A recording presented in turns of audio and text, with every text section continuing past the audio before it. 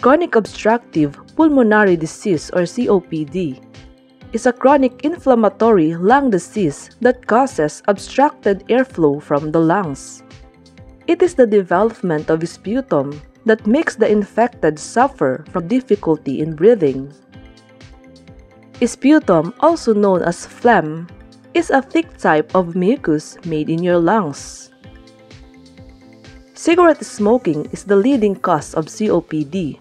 The other causes are emphysema and bronchitis.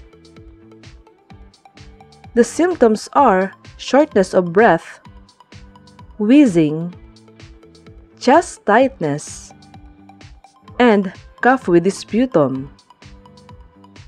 Pneumonia is an infection in one or both lungs which causes inflammation of the air sacs.